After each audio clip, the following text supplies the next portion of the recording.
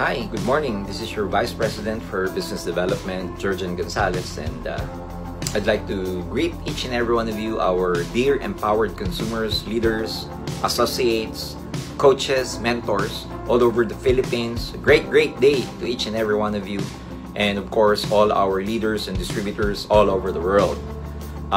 This is actually a unique time to each of us because no one anticipated that this outbreak or pandemic will ever happen, and no one was prepared actually for this, and it's making an impact to each and every one of us socially, economically, again because most of us are under quarantine or under the lockdown as a directive or as directed by the government as part of preventing the spread of this deadly virus. So we have to do our part and become socially responsible because everyone is at stake here, including our loved ones.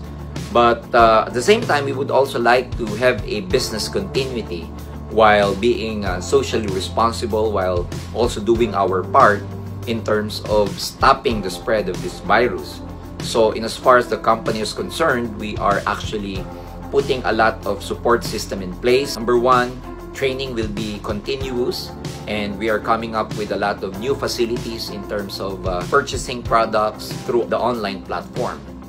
Now, it's also important that as leaders, as associates, you also have to do your part in terms of empowering your community, your network. And so today, I would like to discuss one of the most important things I think that any leader, any associate, any distributors must possess, must develop, must enhance is the attitude of being resilient or resiliency. So at these critical times, being resilient is very important. So what it means to be resilient, or what is resiliency? Well, one of the best definitions I actually got is resiliency, or being resilient, means advancing despite adversity, meaning advancing despite the problems, the obstacles, the challenges. So that means that you have to keep going, you have to move forward despite the problems, challenges, obstacles, or adversities that you encounter. And again, as leaders, we are faced with a lot of challenges every day. Adversities can be small or big challenges that we face every day in terms of running our network, our community. And again, the important thing is we have to have the attitude of being persistent in terms of getting our dreams, getting our goals. Advancing means being goal-oriented and moving, advancing to our goals, working hard for our goals. Advancing despite means being proactive and not waiting for adversities to happen before we take action. And of course, adversity, these are the small challenges, the big challenges we face, like what we are now encountering. And no one actually prepared us for this. No one wanted this kind of situation where we are just confined in our place, in our home, and we cannot go out. And the important thing is we have to know what to do in terms of situations like this, because if we will be paralyzed because of our fears, because of anxiety, because of our worry, then it creates more problem for us. Because if you cannot move anymore because of your fear, because of your doubt, then you become unproductive. Aside from that, of course, fear, anxiety, and being anxious lower down our immune system. So instead of just sitting down and just waiting for things to happen, instead of just watching the news, you can do actually a lot of things in terms of being active, not physically, but because of the technology, we can still be active and participate in terms of running our own community, our own network, our own team, by being active virtually through online platforms. Actually, this thing that I'm doing right now is actually unique to me, and this is new to me as well, but we have to do our part in terms of supporting our distributors and making sure that there is continuous training for each and every one of you. In fact, in the next coming weeks, you will be hearing a lot from us, from the training team, and of course from the board of directors. So again, let me go back to my topic of being resilient, because nowadays it's very, very important that you never stop, you never get paralyzed, you never get so worried that you never move anymore, you never run your business anymore, you never get in touch with your leaders anymore. And I'd like to talk some things about actually what you can do to still be active despite this situation. So being resilient, my friends, there are certain steps we must do and we must adopt so that we can develop resiliency. Number one, being resilient means accepting change. So we have to accept the fact that, like here in the Philippines, we are being quarantined for the next 30 days. We have to accept the fact that we will be confined in our home for the next 30 days. And with this change, the important thing is you adapt to it. Meaning you can actually make some things or do some things that will still make you active. Probably number one, you can do online trainings for your group, for your community, for your associates. And number two, these changes, previously if you've been so active in terms of field marketing or what we call offline networking, this time you have to practice developing your skills in terms of online marketing or using the online platforms, particularly the mediums such as the social media. So again, we have to accept the fact that change is happening and we have to adapt to these changes. Probably previously, before, you have never been so techy, or you have never been so you're not a person who always uses your cell phone, any gadgets or anything in terms of this technology or online platforms. Now you have to adapt to it, that you have to accept the fact that since we cannot get in touch with our group physically, we have to still get in touch with them. We have to communicate with them in terms of online, or not physically but virtually this time. So you have to accept change to become resilient. Number two, become a continuous learner, which means as leaders, we all know this, we all tell you this in our trainings, and I'm sure even your uplines, even your mentors, your coaches are telling you to continuously learn, because again, knowledge is power if you couple it with action. So this is the best time for us to learn. Read books. There's a lot of things you can watch in YouTube instead of just watching the news, instead of adding up to the worry of the world in terms of this pandemic. Do your part by reading books or engaging in, let's say, online training with your associates, with your community, and you can actually learn a lot of things, not only from your coaches, not only from your mentors, but you can actually learn also from your business associates, your community associates. So this is the best time for us to learn, ladies and gentlemen. There's a lot of motivational trainings, a lot of information you can actually watch in YouTube, for example, and there's a lot of online topics you can actually search that can help you develop your skills and at the same time add more information for you. So third, to become more resilient, you have to take charge. When I say you have to take charge, you have to take charge of your emotions, you have to take charge of your mental faculties, you have to take charge of your physical your physicality, you have to take charge of your social skills. Take charge, ladies and gentlemen, because we cannot be affected so much by what is happening. We have to take charge and take action. For example, again, as I've said earlier, this is the best time for you to use the online platform to get in touch with your people as often as possible, so that there is a business continuity in terms of your group, in terms of your network. We cannot just be idle here. So let's take charge of our emotions, particularly, and not be afraid, not be anxious, and not be so worried that it paralyzes us. So we have to take charge, especially number one, the mental plane. So we should do our best to to increase the level of our awareness. And do you think, as a way of reflection, And in terms of increasing our awareness, what do you think is happening, or what does this outbreak situation, what kind of impact does it do to us? So what can you learn from this?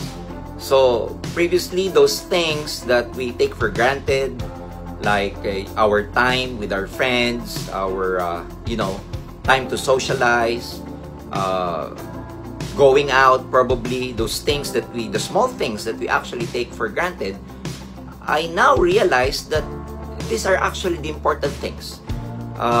We take them for granted because it's already part of our routine, going out, going to work, getting the sunlight, going to the playground, spending time with friends outside.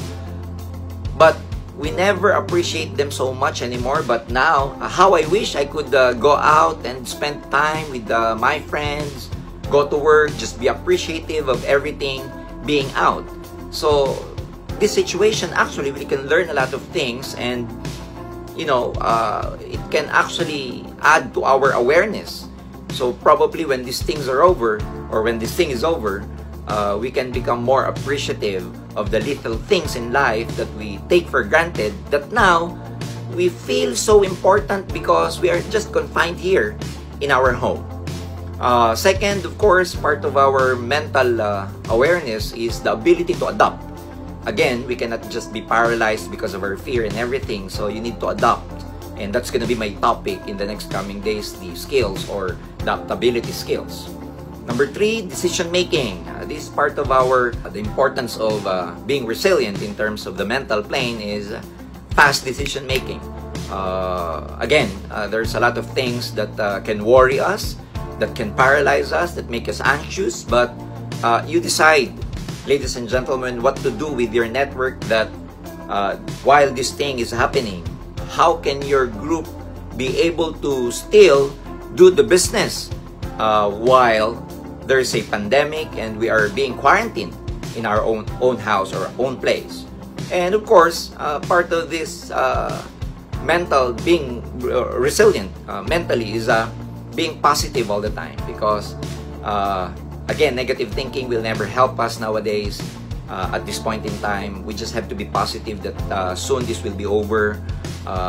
Again, the company is doing everything to make sure that there is business continuity, and previously, before this happened, we had a crisis planning session together with our department head. So don't worry, because when this thing is over, again, we will be stronger, and we will be more learned, because probably these things will this thing that is happening will help us become a better person, become a more compassionate person, be a kinder person, because everyone, ladies and gentlemen, is part of this, and we are all affected by this.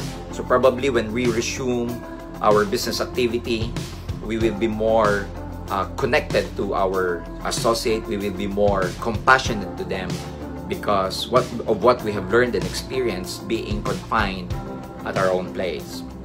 The second plane, or the second part, is of course being resilient, is the physical part. So this is the best time to actually rest, and at the same time recover, increase our strength, make sure you get enough proper nutrition, make sure you get enough sleep. So there's a purpose why this thing is happening. So probably some of you have been complaining about being so busy running your network for the last few months, and you would want to sleep and just rest. Now, because of this thing, everyone will have a chance, will have a time to rest, sleep, and spend time with their families and all because of this. So being resilient, ladies and gentlemen, part of it is being physically fit at the same time. Number 3 plane, aside from the mental plane, the physical plane, is the social plane. So social means being connected with our family, spending time with our loved ones, and of course, socially means our connectedness with our fellow human being. So again, it is important to become human again at this point in time, because for so many probably months we've been busy getting our goals. We take for granted what is actually important in our lives. So this is the best time to get connected again, and we've been wanting this. So for the next 30 days, probably we can come up with a lot of things to stay together and spend quality time with our loved ones. And of course, number 4 is the spiritual plane. So this means our core values. Spiritual is our inner self. So this is the best time to connect. This is the best time to again probably contemplate that there is a higher being, infinite being, of course higher than us, and this is the best time to reflect and connect again to our spirituality. So again, find your purpose. So there are 4 planes that we have to take care of: our mental, physical, social, and spiritual plane.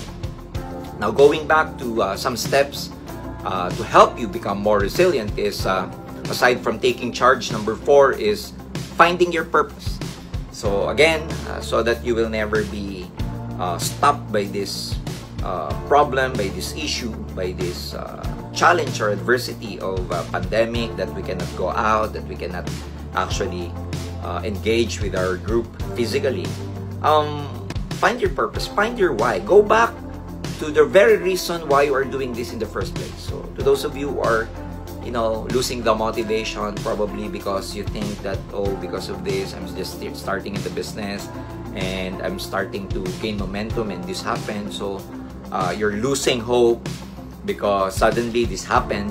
And believe me, no one wanted this in the first place. No one prepared us for this. But if you go back to the very reason why you are doing this business, why you did the business, or what is your why, what is your reason why you do this, then that should fuel you to still go on, move on, and advance despite the adversity.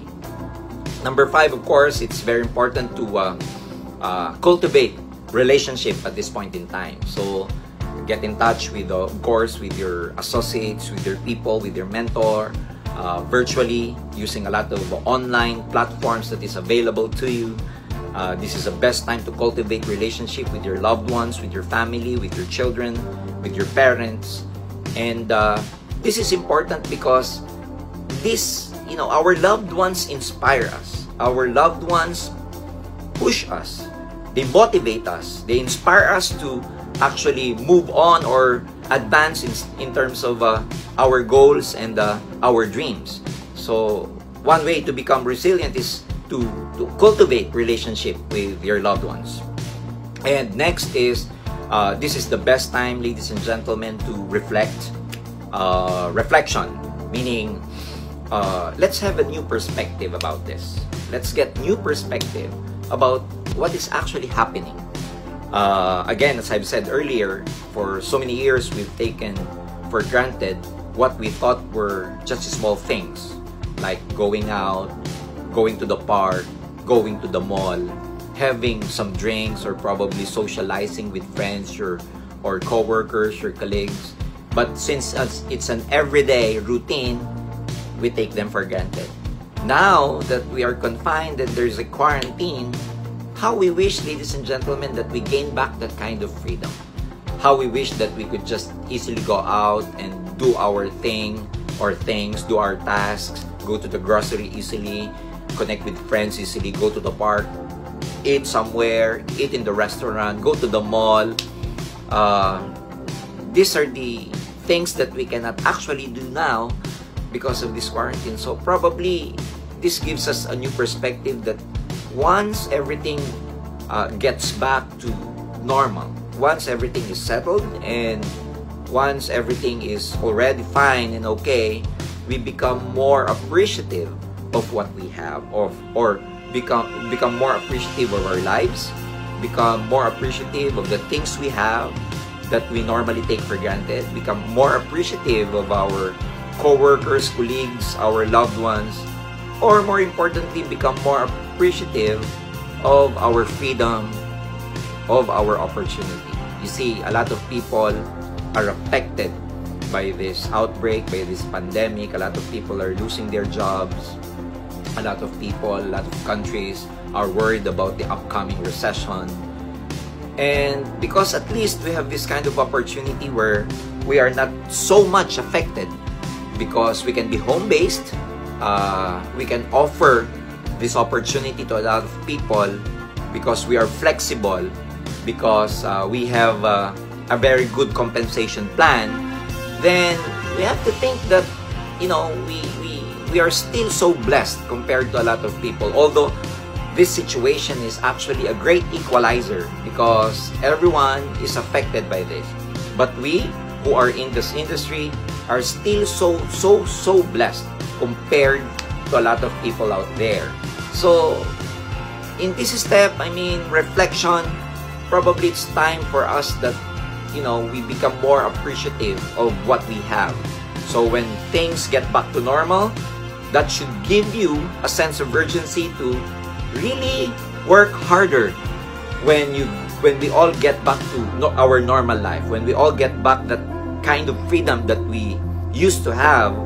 And now I don't call this freedom because we are like prisoners in our own home and we cannot simply go out anymore. So that should give us a new perspective. And last, of course, the skill shift. Skill shift means you have to adapt to what is happening right now. Probably if your skills previously is just online, or I'm sorry, if your previous skills were just in field marketing or what we call offline marketing, and you've never been using, or you've never used a lot of other platforms, particularly online platform in terms of running or growing your business, your network, probably this time you have to learn a new skill, the online skills. So there are a lot of mentors out there, your coaches, your uplines, you can actually ask advice from. So there's a lot of information. The only important thing is you are open to shift your skills to other fields, like online marketing. At this point in time, we can be connected to our group, to our community, virtually, but we have to have the online skills, or we have to be familiar with online platform.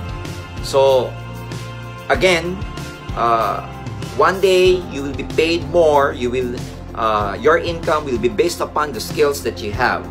And the best leaders are those who can adopt, those who can acquire skills depending upon the situation. So the situation now calls for you to have these online skills. Get in touch with your group, your community through online. It should be no reason, ladies and gentlemen, that this thing happened, the government came up with this directive, and you will have a reason that, you know, because the government did this and that, because it's harder to do the network now since I'm home. Well, those are excuses. In life, you can make excuses or you can make any reasons, but at the end of the day, it's all about your result. So make sure, ladies and gentlemen, to be able to shift your skills, adapt to what is happening right now. The situation is very different. So let me just summarize how you can become resilient, ladies and gentlemen. Number one, make sure to adapt to change or accept change. Number two, become a continuous learner. And number three, take charge of our emotions, take charge of our mental plane, physical plane, spiritual plane, and the social plane. Number four, we have to find our purpose. We have to go back to the reason why we are doing this in the first place. Number five, make sure to cultivate relationship. This is the best time to cultivate our relationship with our loved ones, with our associates, with our uplines, with our mentors. And number six, this is also the best time for us to reflect, to gain new perspective. And last, of course, we have to adapt to new skills. We have to have a what we call skill shift, adapt to change. And since, you know, the landscape, what is happening is different now, so we have to also adjust our skills to a particular situation like now. So again, those things are my topic. That's about resilience. In the next coming days, you will hear more about us, and stay tuned, ladies and gentlemen. This is your weekly, or probably this will be your daily dose of motivation from us. Make sure to also protect yourselves, ladies and gentlemen. I protect.